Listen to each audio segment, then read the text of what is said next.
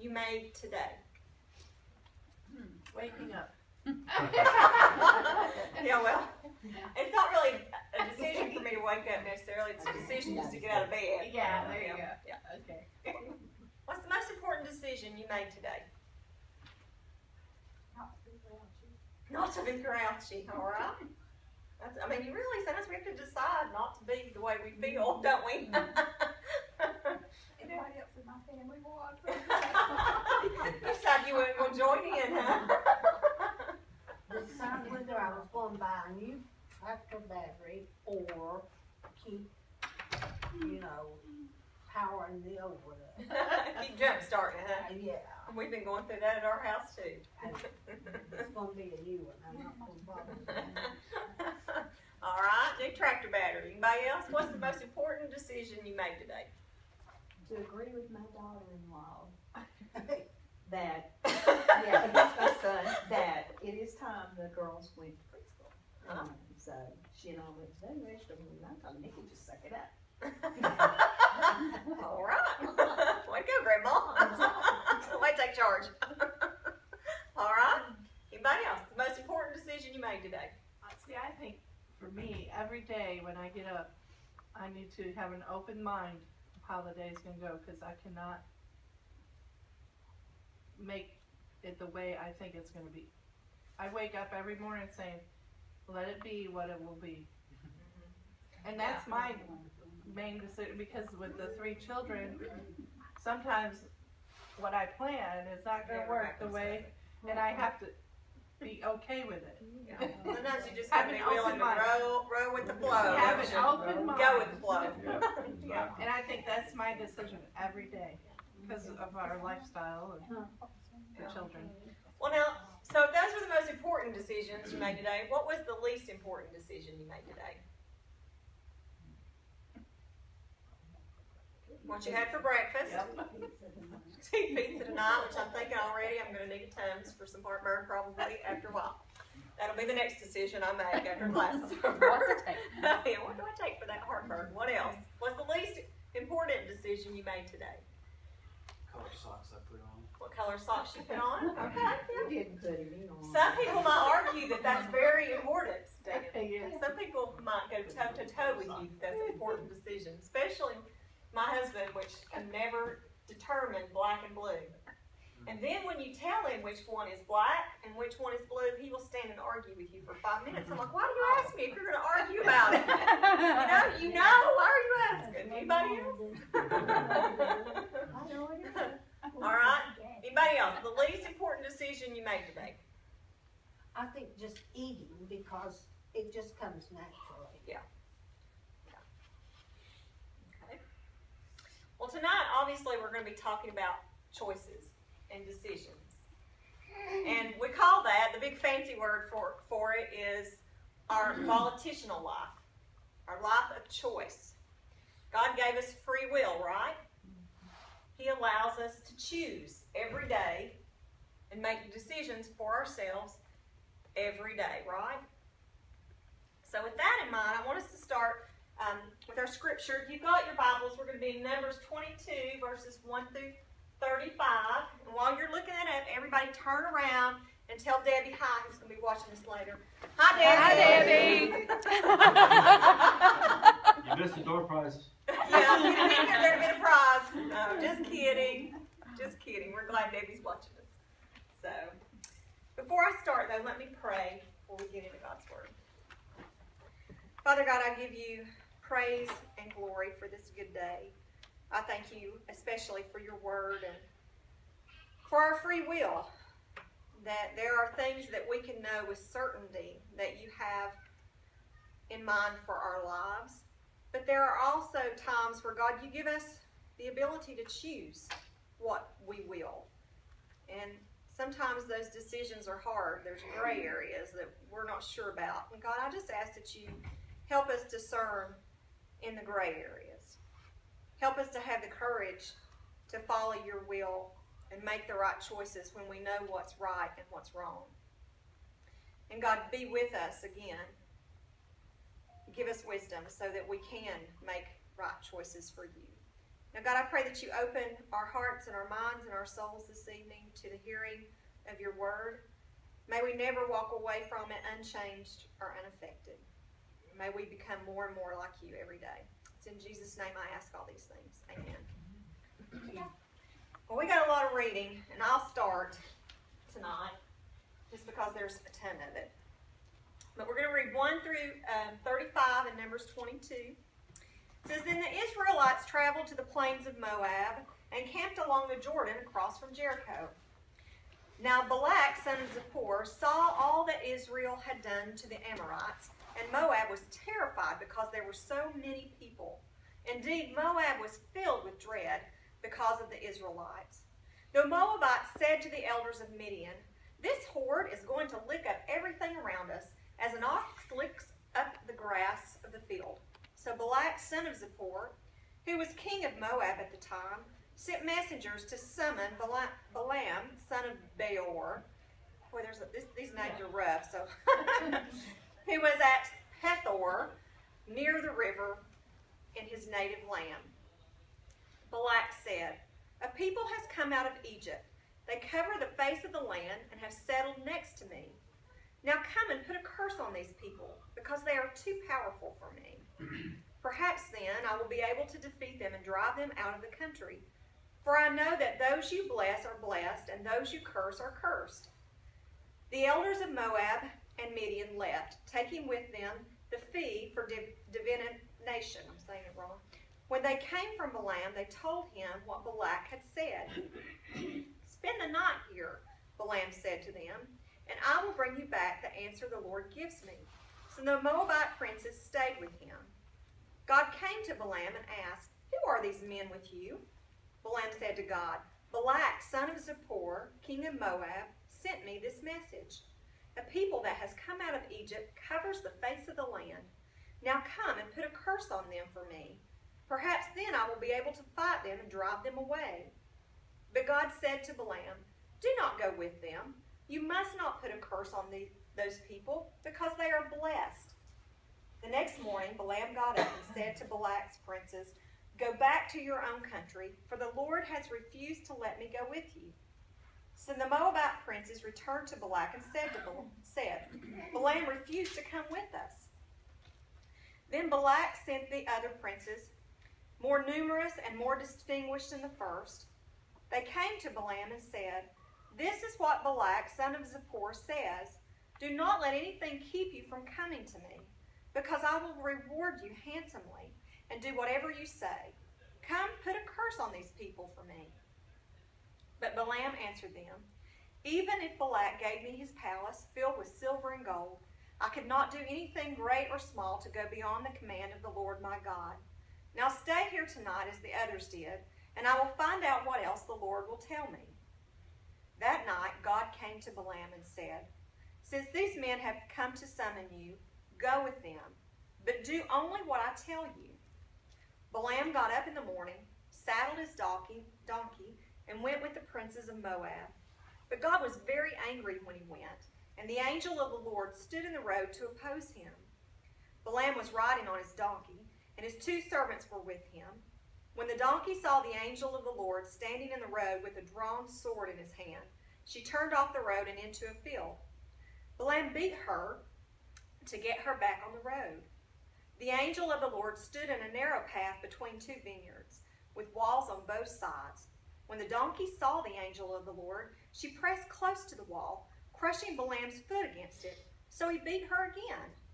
Then the angel of the Lord moved on ahead and stood in a narrow place where there was no room to turn, either to the right or to the left. When the donkey saw the angel of the Lord, she lay down under Balaam, and he was angry and beat her with his staff. Then the Lord opened the donkey's mouth, and she said to Balaam, What have I done to you to make you beat me these 3 times? Balaam answered the donkey, You have made a fool of me. If I had a sword in my hand, I would kill you right now. The donkey said to Balaam, Am I not your own donkey, which you have always ridden to this day? Have I been in the habit of doing this to you? No, he said. Then the Lord opened Balaam's eyes, and he saw the angel of the Lord standing in the road with his sword drawn. So he bowed low and he fell face down. The angel of the Lord asked him, "Why have you beaten your donkey these 3 times? I have come here to oppose you because your path is a reckless one before me. The donkey saw me and turned away from me these 3 times. If she had not turned away, I would certainly have killed you by now, but I would have spared her." Balaam said to the angel of the Lord, "I have sinned. Go with the men, but speak only what I tell you." So Balaam went with the princes of Balak. I don't know about you guys, but if a donkey started talking to me, I think I'd have just fallen dead right there. You know? I mean, I don't know. Yeah. Does this story seem a little unreal to you? Has an animal ever opened its mouth and started talking to you? Hey there, come on in. Why is Balak worried about Israel? I guess I probably need to preface chapter 22 with chapter 21 a little bit. You know, we have to get the whole context and the whole picture of what's going on. But the Israelites are getting ready to take the land that God has promised to them. They're getting ready to go into the homeland that God promised. And so they just came from defeating the land of the Amorites. They took over the Amorites' land. Israel had also conquered Og, king of Bashan, and took possession of his land. And word travels fast, doesn't it? You notice one of the things that Balak said first was, they're so numerous. There's so many of them. They'll eat up the grass just like the oxen does. They'll lick it clean because they're so numerous. And I love that they noticed that. Because if you think back throughout the Old Testament up until this point, what was God promising the people of Israel? What did he promise them in the beginning when he cut covenant with them? Do you remember? To be as numerous as the stars. Yes. That his people would be as numerous as the stars in the sky. And isn't that interesting that that's what the very thing that these kings of these nations were seeing? They're everywhere. There's tons of them. And they were afraid. So Balak's problem was he was scared, wasn't he? He was scared of what was going to become of him and his land. What role does divine help play in this ancient culture's problem solving? What do you think? I mean, what was his Balak? What did he think was going to solve the problem for him in this issue? He sent his princes out. He sent his people out to go find Balak. And he sent with them what? Money. And what was the money for? To get him to go to put a curse on him. Yeah. It was for a fee. And I'm going to say it, if I can say it right. I've tongue-tied it all day today. Divination? Thank you. It's a sorcerer's fee. Let's just be that way. It's an evil person's fee. I can't say the word. I've got tongue-tied all day on it, thinking about it. So they're taking this fee. So what does that tell you about Balak?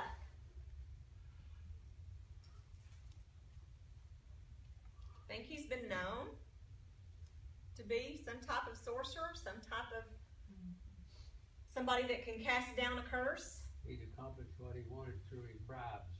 Yeah. Yeah. And so they thought, well, we'll send him a little money. He'll come back and he'll take care of this problem for us. He'll curse the people of Israel and problems will be solved.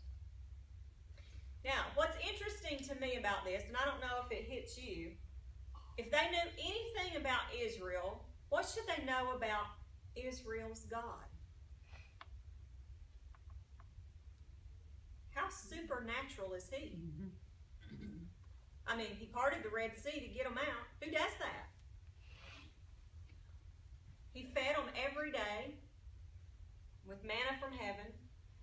He followed them with a pillar of fire at night and a cloud by day.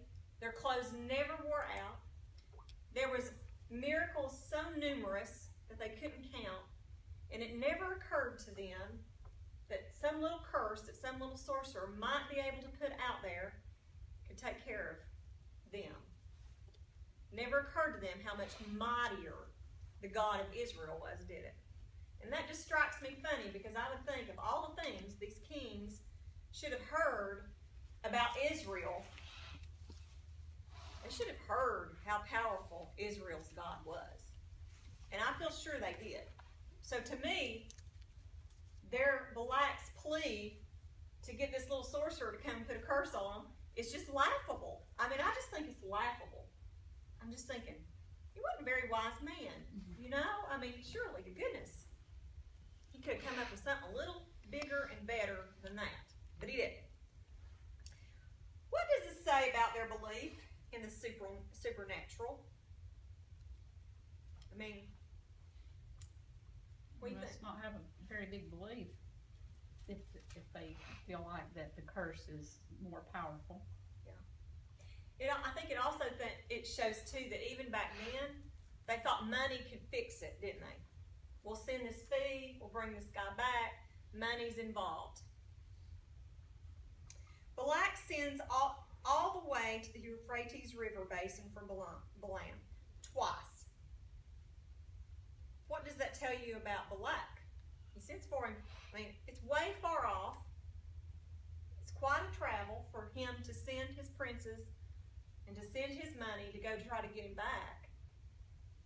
And he does it twice. The first time he's refused, so he sends them again. What does that say about him? He's persistent. He's persistent. He wants what he wants. He's scared. He wants what he wants. He's desperate. I mean, I'm thinking, wasn't there anybody there around him? I mean, you know, in this culture there are sorcerers and, you know, pagan God worship everywhere. Why wasn't there somebody else just like Balak around? Why didn't he look from somebody from his own camp?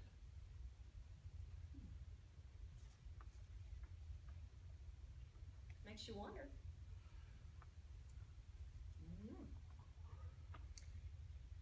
What does that tell you about the fact that Balak sends twice for Balaam? What does that tell you about Balaam?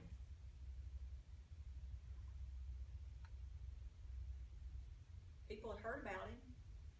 Word gets around. He's all the way down in the Euphrates, at the river basin. He's way far away, but they knew about him. This king knows about him. So he must have been popular. He must have some type of reputation that's gotten around. He's got a talking donkey. He's got a talking donkey. I saw it at the circus. That he didn't know he had. Can he fly it too?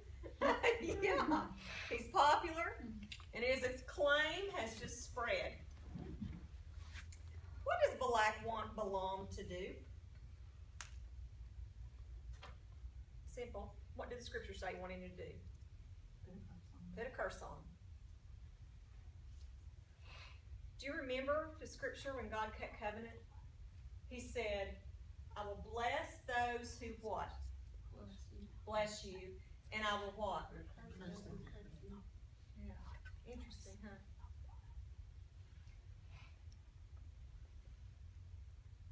How does this view, I'm sorry. Keep going here. Turn the page. Why does Balaam deny the messengers the first time? That's what God said.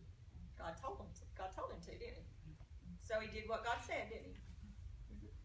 So why, if he had a sure word from God the very first time, does Balaam go back and inquire of God a second time? He had a sure word. Hey there. He had a sure word the first time. God said no. The people come back to him the second time. He says no, but let me go inquire of my God one more time and just see what he might have to say. Why do you think he did that?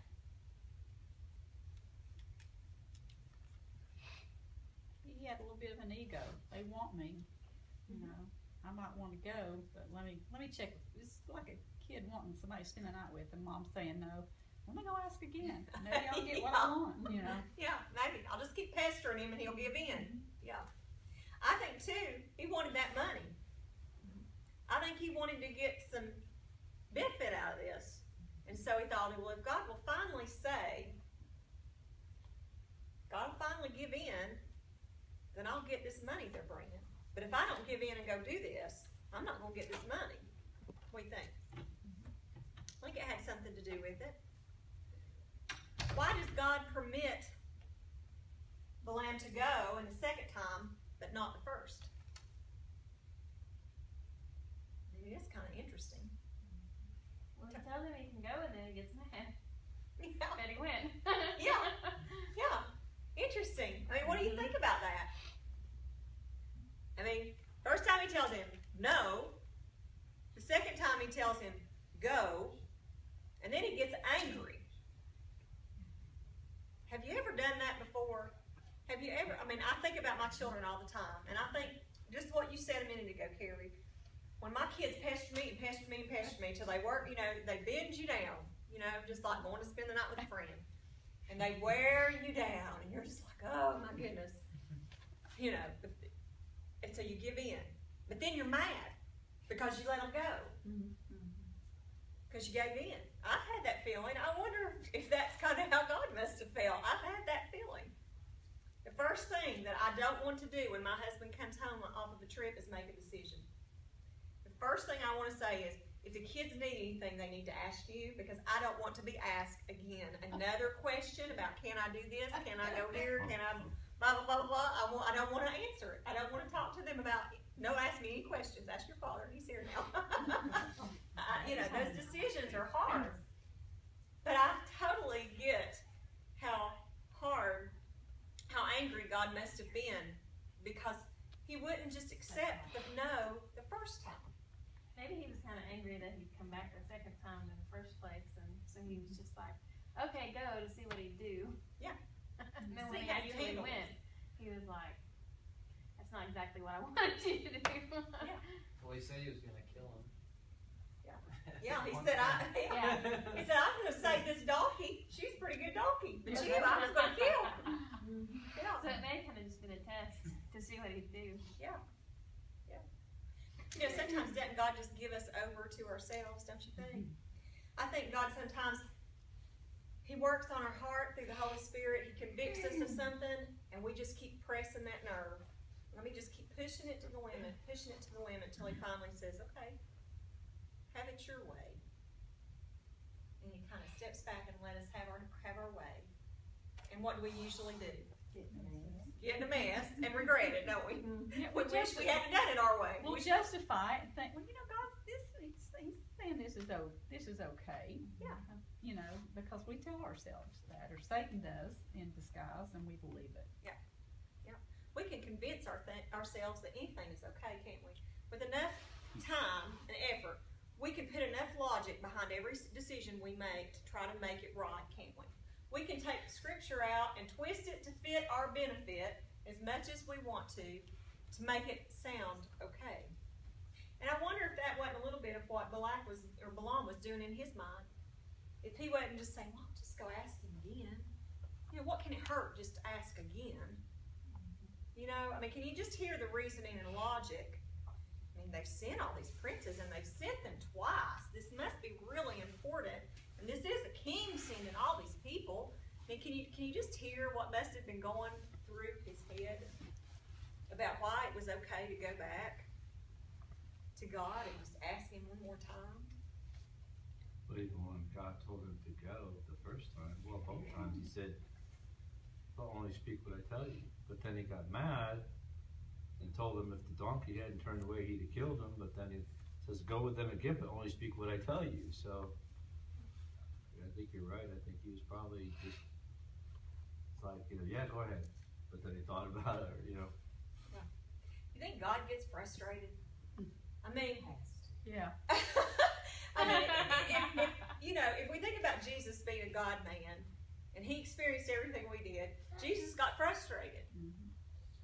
So I'm wondering in this moment if it wasn't just a frustrating moment for God. And I don't know the mind of God, and I can't begin to say that God has the same kind of emotion that I have. But part of me says, it's like Carrie said, one of those dealing with your wayward child moment, trying to get them to recognize right from wrong and just do it the first time. if I've said one time to my children, I've said it 100. I expect first-time obedience. You know what I'm saying? Yeah, and that's when you say, like I said before, I never repeat myself. I expect first-time obedience. Now that I've said that 10 times in a row. Watch Luke, he's taking it all in. But you know what I'm saying? And I think God expected first-time obedience. I don't need to repeat myself. It was very clear the first time. Does Balaam strike you as a captive agent, loyal only to Yahweh, or an independent agent, brokering for any god and his highest bidder? What do you think? Captive agent or an independent agent? Based on what he did, I'd have to say independent. Yeah. Kind of out for himself kind of person. Want God to bless him, but I'm going to do what I want to do. You bless me. He's the ride the fence kind of Christian. You know what I'm saying? When it benefits me, I am all in, and I'm all about it. Because I want God's blessing, don't you? I want God's blessing. But then, there's that moment when it's not going my way, and I don't like what you're saying, God. I don't like being told no, or I don't like it that this isn't good for me. So then I get back over in my camp for a little while and have it my way. But if it's going to bless me, I'm going to get in this camp. Anybody been there? Do we have to say? I've been there. I'll admit it. What do you think God was trying to teach Balaam through his loyal and spiritually alert donkey? I love this donkey. First time obedience. Yeah. I expect first time obedience. Yeah. I don't want to repeat myself. Yeah, but we do. But I don't want to have to. And you think you're so smart, but your donkey's smarter than you are. Yeah. He sees what you don't see. Or she. Whatever the donkey is. Yeah. Do you think God succeeded in teaching Balaam a lesson in this moment? Yep. I'd hope. Anybody that hears a donkey talk, they'll learn something from that. If God, don't we? But we read this story. I don't know. Well, I read this story. Let me say it that way. I read this story and wish sometimes that God would speak to me that way. Sometimes when God's will is not clear to me, I wish He would write it in the sky. I wish He would send it in some format that I would know what to do. Send me a letter. Send me a letter, an email, a text message. Send me something, Lord, that makes it very clear. He probably speaks through your children. You just take it the wrong way. Now, my kids want me to think He's speaking through them. My kids would try to convince me of that. So, while we're on this topic, let's talk about God's will for a minute. There is such a thing as God's sovereign will. Okay? God is sovereign. He is king. He is ruler. He is all-powerful. And what He decides to do will happen. It will come to pass. That is His sovereign will. When He said, "Let there be light," and there was light, that was Him exercising His sovereign will. So there are things that we can know beyond a shadow of a doubt that is God's sovereign will for you and me. For instance, when He says, do not commit adultery, that's what He sovereignly wants to happen in our life. Now, does He execute His sovereign will over us?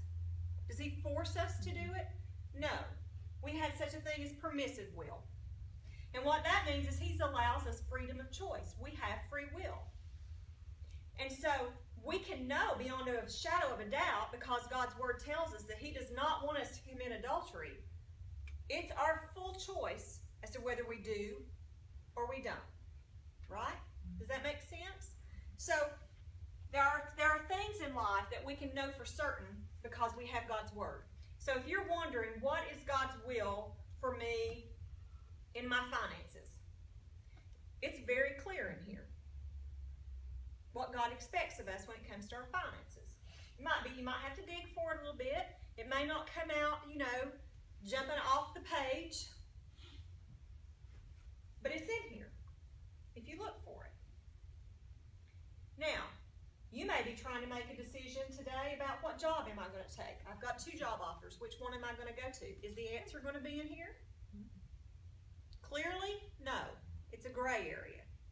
But I think there are some things that we can take away that would help us make a good decision.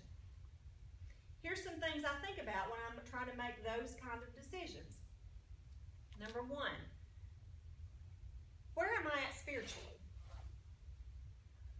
Can I go, I've got 2 places to make a choice on. One of them happens to be a very Christian-oriented environment. There's a lot of Christians employed there. I've done a lot of research and I figured that out. And I know that. It's a good environment to work in. I've heard great things about the people that work there. The other environment, not so much. It's a secular environment. There's not any Christians there. Where am I spiritually? Am I spiritually sound enough that I feel like I can take the secular job and go in and make a difference? Or am I kind of weak? Am I new? Am I new Christian? Am I still trying to get more solid, so to speak? Not that we ever arrive, but can I handle being in that environment and staying Christ-like? Because if I can't, then maybe I need to go to this environment where there's more Christians around, and maybe I can be more, you know, I can become more like Christ because of that environment. That's just one of many ways, you know, pros and cons. Let's list them.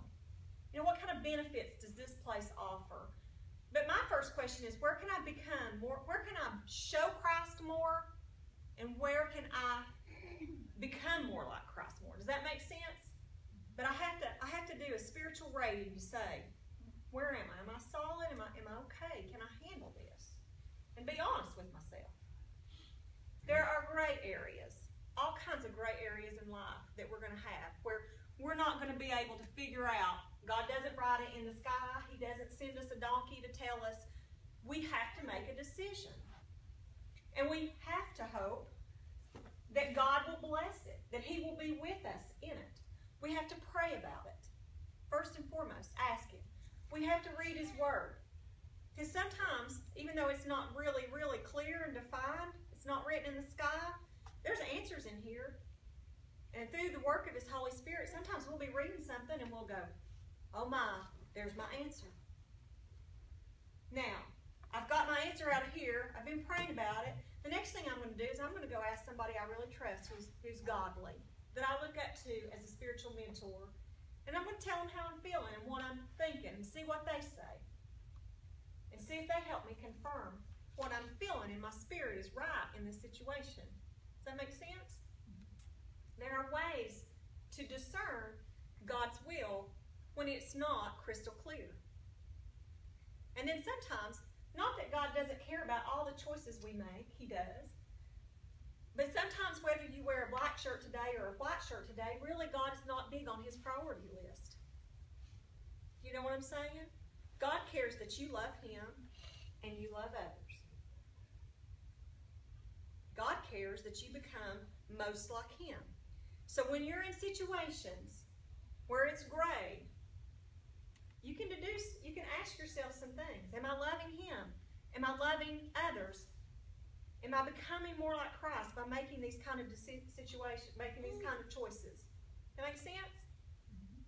Now, when it's not clear, and more times than not, it feels like it's not. You know, if you're raising kids right now, I'm going to tell you, I have come across more gray areas with my children and agonizing over what to let them do. How much of a rope do you give them? How much do you pull back? It's tough. It is tough. And sometimes we're on a wing and a prayer. You know what I'm saying? You make the decision and you just pray to the good Lord that He blesses you. And sometimes you have to say, you know what? I made a mistake and I'm so, so sorry. Hindsight's 20/20. I see that now. Anybody ever made a big mistake? Ever? Praise God for forgiveness. And sometimes it's in the bad choices and the wrong mistakes that we grow. I mean, I think it's part of growing.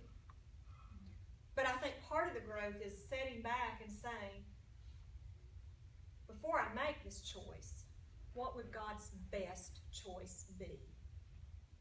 What would his best choice be? I'm not going to settle for second. I want his best choice. What's his best choice? You know, it came out years ago. You probably remember them. They were the bracelets, and it was on T-shirts and everything, the WWJD.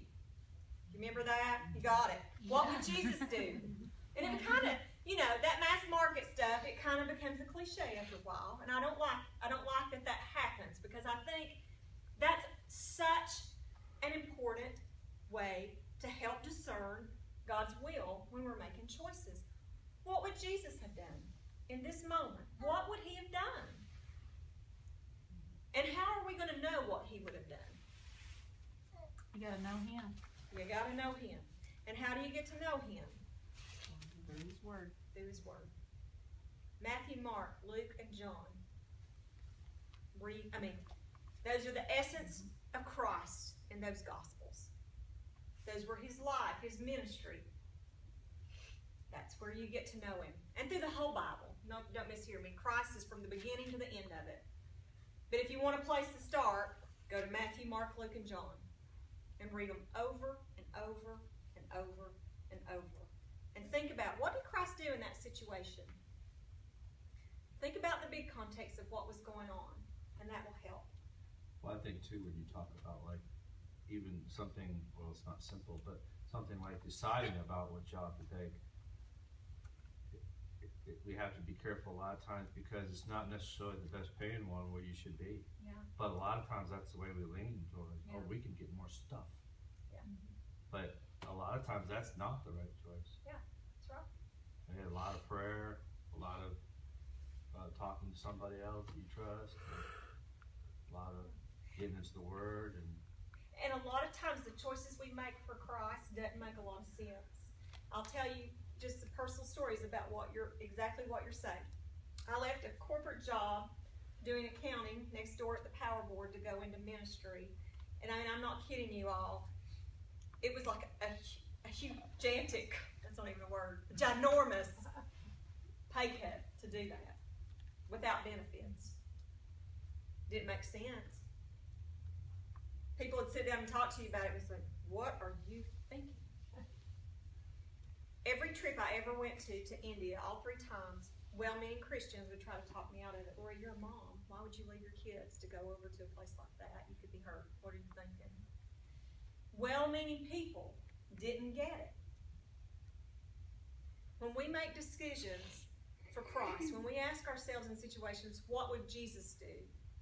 And we follow his example to the rest of the world, and even well-meaning Christians, oftentimes it will not make sense to them and they won't get it. And oftentimes they won't even support you in it. But sometimes I think that's, you know how you say you go to others, but if people are feeding those negatives, I think being Christian, you say, well, maybe I should be doing this because it's going, you know, it's like the devil trying to work through others to make you not do God's work. And it's okay. Or his way. When it says wise counsel, it doesn't mean you go to just one person. No. You don't always have to trust the first person you go to. And there's ways to look for God confirming things. There were ways when I went into ministry that God used other people to confirm his will for my life. There was a way for me to figure out, is this truly a calling, or is this just glory? Usually when you go into any kind of ministry, it's not for a financial raise, it's for a spiritual raise. It's never for a financial raise. Yeah, it's a spiritual raise, because That's right. And I've been on so many mission trips, and I was telling my wife that it seems like almost every one of them, like a week or 2 before, you know, you're going to go, something always jumped in there trying to get you not to go. Yeah. Yeah. Either somebody's saying, well, you surely shouldn't leave this behind, and you know, and there was always something there. It was always like a little test, like to see how If you'll follow through. Yeah, if you follow through. You know, sometimes what helps me when I've come to to a decision in my mind, and I know it's what Christ wants for me, there's this passion, this yearning, this, it's going to hurt me not to do it. You know what I'm saying? When I really know God's in it and God's for it, it almost makes you physically ill not to do it. But that's part of growing in Christ. It takes time. I wasn't always that way. So it's part of the journey. And the more you become more like Him, I think the more that pull, the Holy Spirit is more, you're filled more with Him. He's more a part of your day-to-day life. You know what I'm saying? And it's a healthy fear. Yeah. Just like me coming to work here at the time that I was off, it was a part-time job. I was working a full-time job.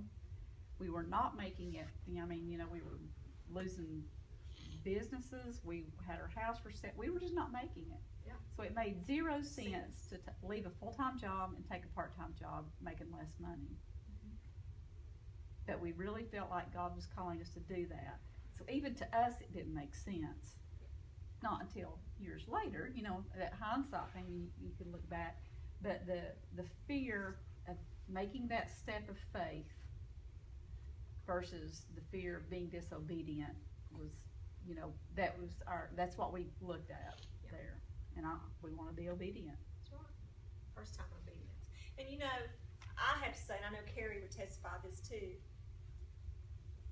even though the money will never stack up, the reward because of that obedience, because of making that hard choice and making the sacrifices. I won't lie to you.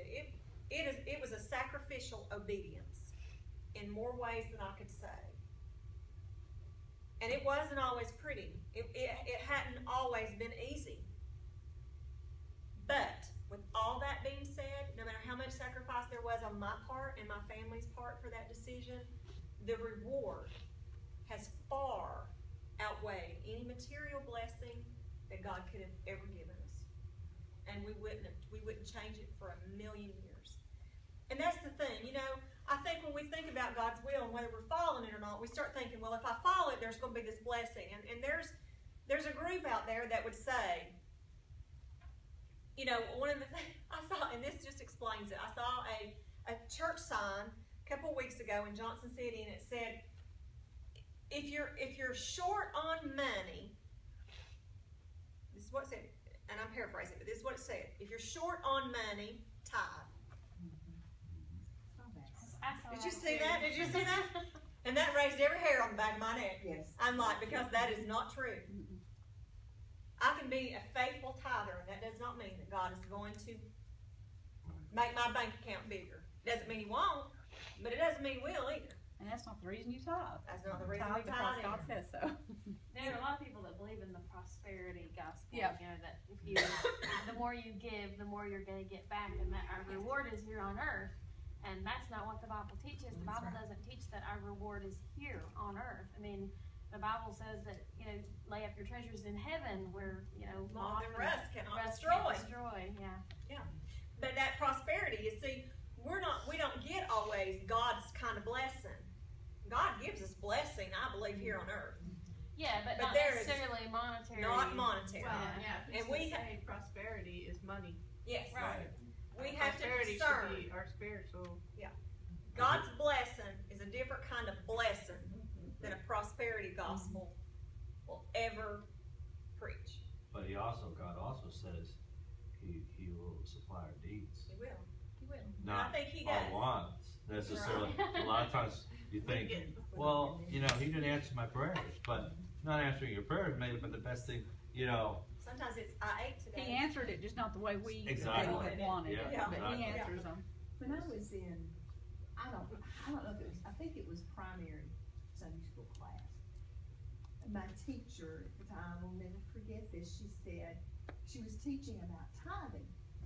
And she said, my family and I've always had a very hard time. And I've always tithed.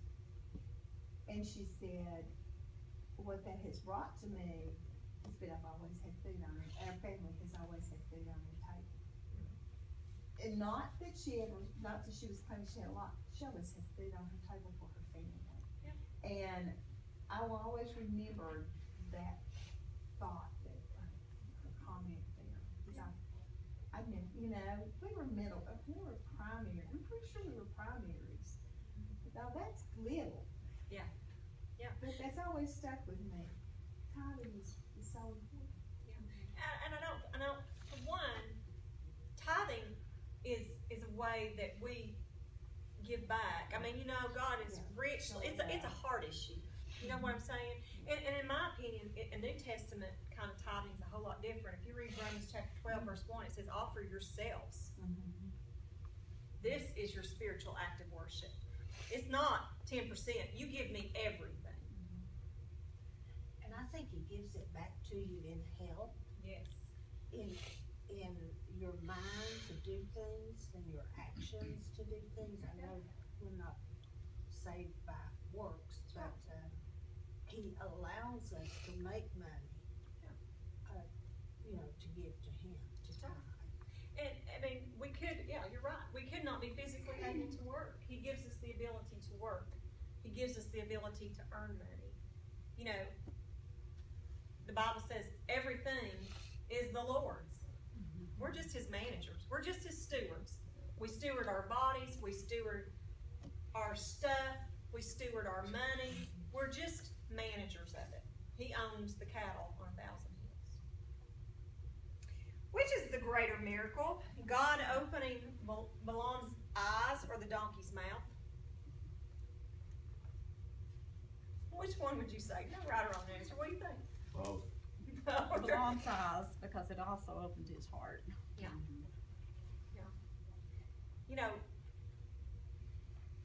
Sometimes it's hard for God to get our attention in it. Sometimes He has to go to great lengths.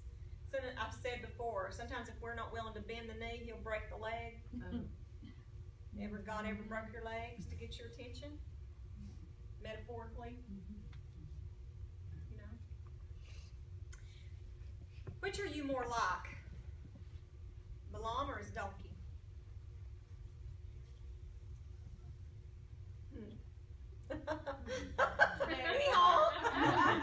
Well, I don't speak Check. foreign language.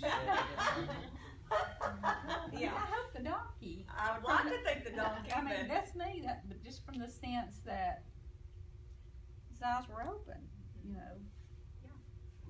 he had a spiritual was- sense. The donkey had a spiritual sense to see that angel. I think it's interesting that the donkey being an animal could already see it, I just think that's interesting that, the man, Balaam, he had to have his eyes opened by God, but the donkey could already see it. I think that's an interesting I will say, we ride horses, and our horses, they are so in tune to nature and things around them. I mean, honestly, we can be riding and we see nothing coming. And all of a sudden, you can feel it when you're riding that horse.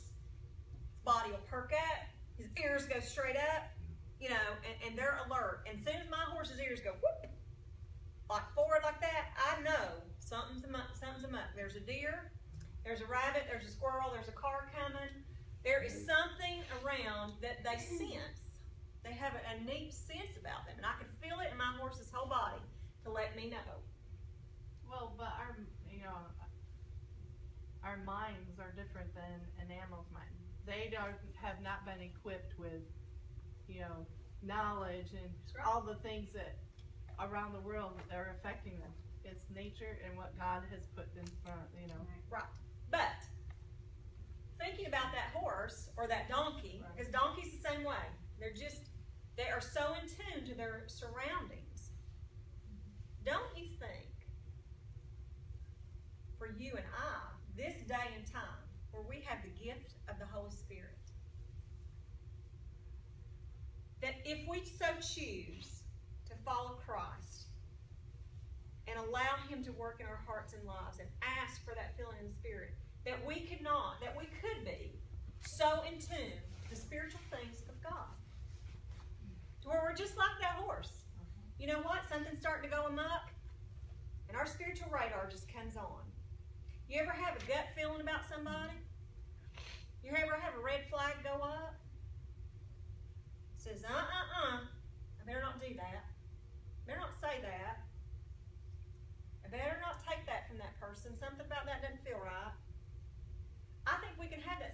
sense too.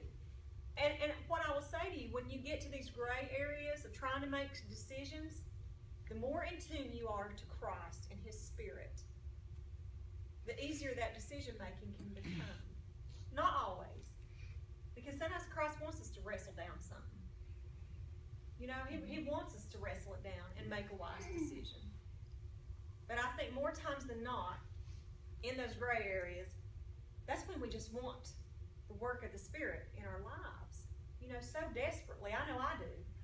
I want to know that I'm on God's side and I'm doing the best. Yes, I'm doing the best decision I can do for Him because I want His best in my life. Have you ever found yourself opposing God?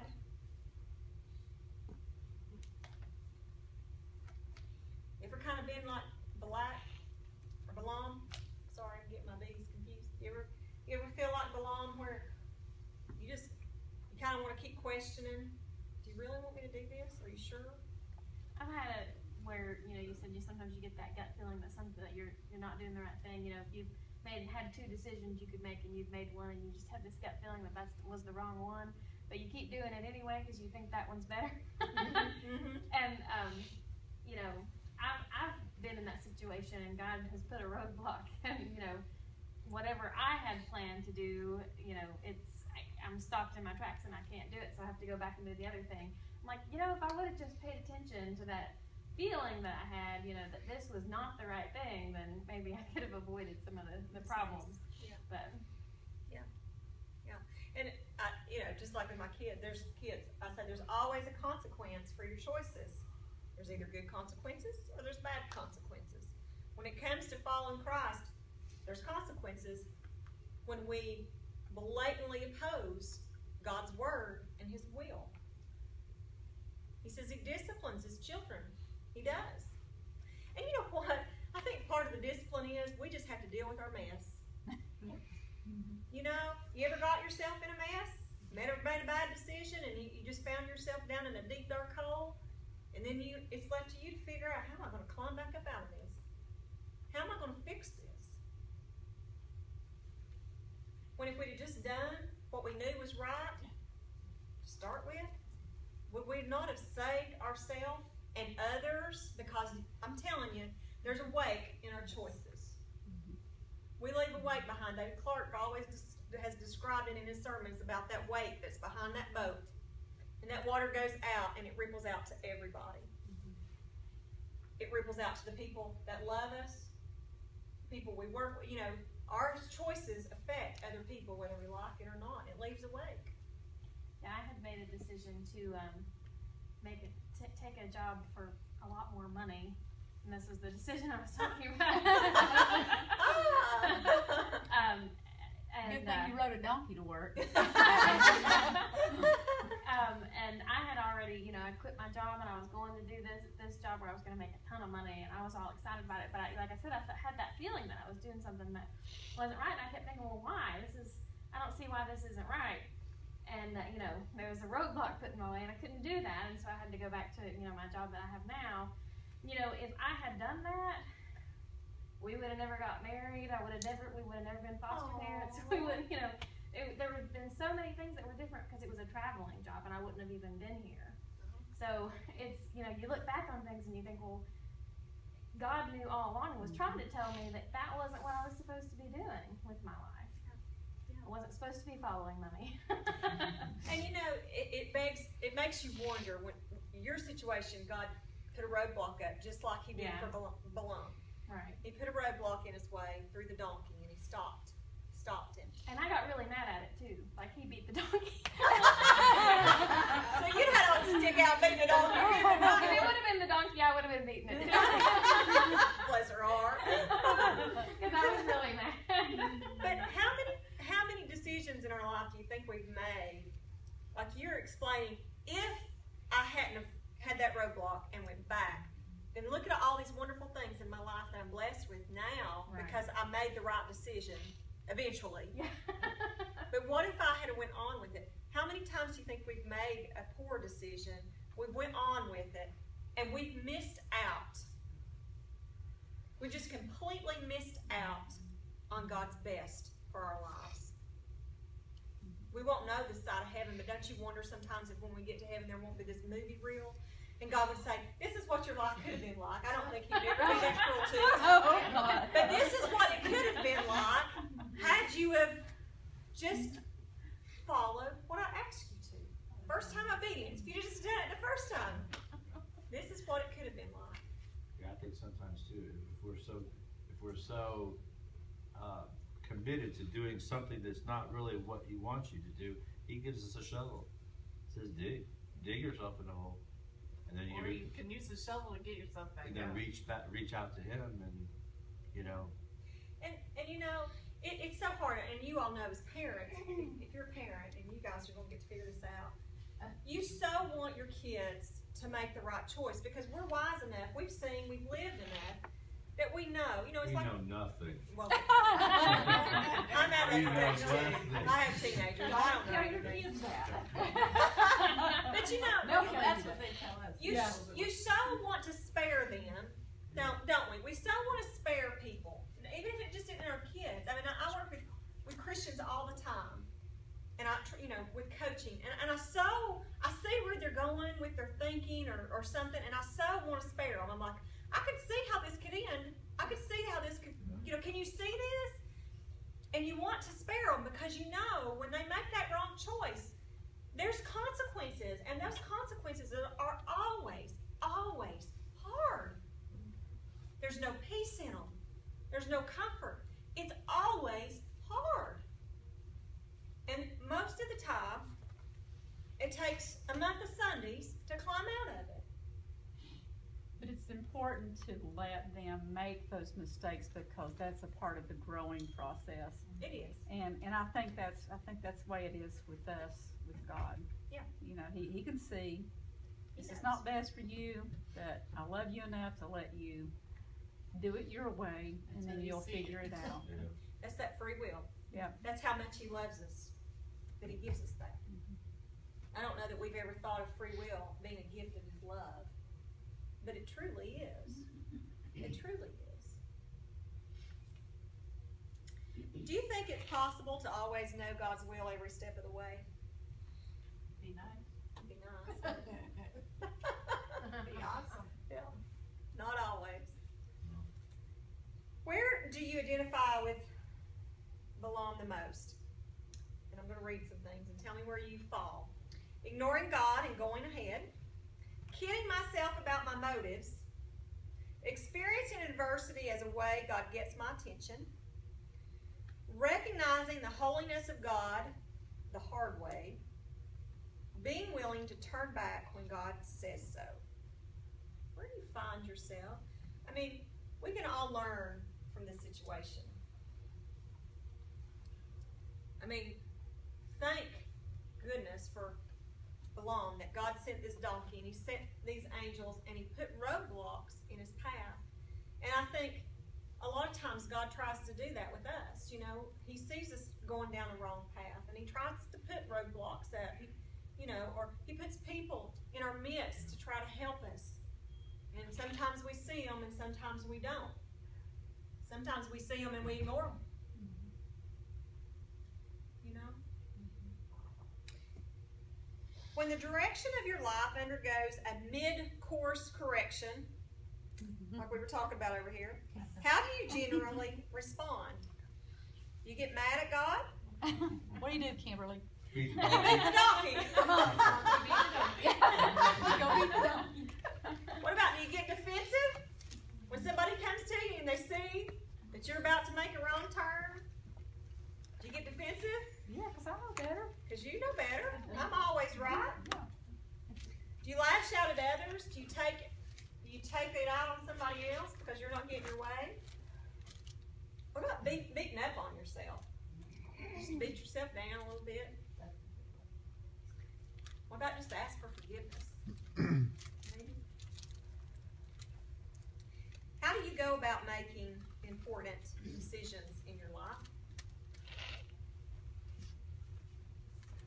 Prayer.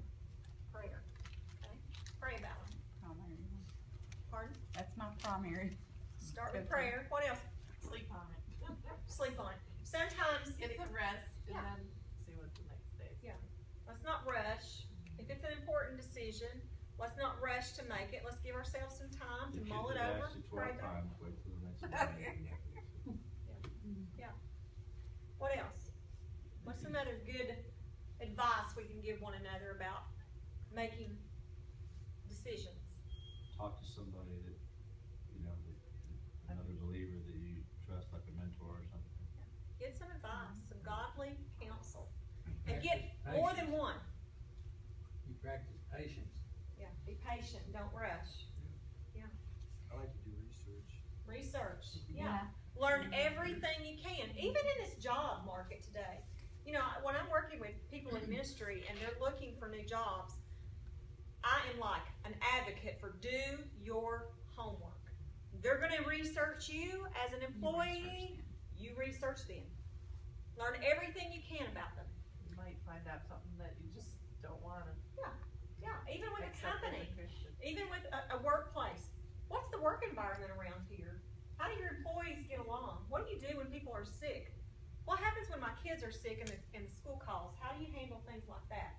It's okay to ask good questions and do your research. I always felt like an interview is not a one-way thing, it's a two-way. That's exactly It has to be a two-way thing. They don't do a lot of interviews anymore, though.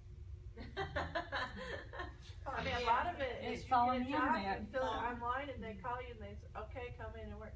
They don't even want to see you face to face anymore. Things That's sad. Climate's changing. Yeah. So we can do our research, we can pray, we can get godly advice. What else?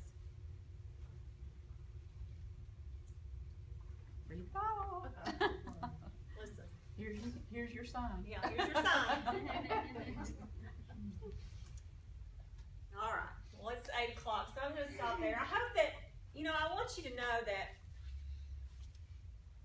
the choices we make, no matter how small or how great, are so important to God. He wants us to make decisions and make our choices based on what His best for our life will be. Not what we want, but His best. And we often think, what I think happens, and I'll close with this, is often we think that maybe God doesn't have our best interests at heart because it seems harsh. It seems harsh to have to follow 10 commandments. It seems harsh to have rules. You know what I'm saying? To live by sometimes. And it feels like, I've heard people say they don't want to give up their life to become a Christian because you have to be so goody-goody. And you have to follow all these rules. And you have to do all this stuff. But if we truly believe that God is good, His essence is love, His essence is goodness and kindness, if we truly believe that, then every decision we make that is Christ-like is good for us. It protects us. It keeps us safe. It gives us peace. It's not to take something away from our lives. It's to give something to us. And I think so many times when we think about making choices and making decisions, we just think that we're going to have to give up so much and it's going to be miserable. You're going to gain so much more It's going to be miserable. from the loss. Yeah. Like that loss that you think you're going to lose, you're going to gain something more from Him in your life. We had and I'll end on this story because I know it's time. We had a fellow that got accepted Christ here. He went on a ski trip one time with our Sunday school class, and I'll never forget this. My husband spent the whole weekend, he'd never been skiing, my husband spent the whole weekend teaching him to ski. The whole class kind of, welcomed him in. We got back, he went, and I think talked to David Clark about becoming a Christian. He said, you know what? And this stuck with me. He said, I thought you had to give up so much. He said, I didn't know you could have fun without having alcohol. He said, that group of people had the best time, and it was good, clean fun. They didn't have to have any of that stuff. And I had the best time. But I didn't know you could do that without having that. And, that stuck with me because I think that's what happens in our choices sometimes. And I'm not making it about alcohol or anything else, but if you get the point of it is, sometimes we think that we're going to have have to give up so much to do God's will. And it's not always like that. Yeah, it's denial sometimes, it's sacrifice, but it's to receive His best. Amen? All right. Thank you guys. Let me pray and be dismissed. Father God, we give you praise and glory for this good day. Another day to live and move and breathe and be your child. Now, God, I pray that you be with us as we leave here today. I pray that you take this last 6 weeks of study together and that you help us to become more like you. That's the ultimate goal, Lord. Because when we center our lives in becoming more like you, everything else takes care of itself. God, I love you and I thank you for your Son. I thank you for your Spirit. It's in Jesus' name we pray. Amen. Thank you, guys. When is your class going to be for the Wednesday night? It's right here. Right here. We be in here. You don't have a small group, you're welcome to join us. Start next week. Oh, that's Yeah, next week. 6:30 in here.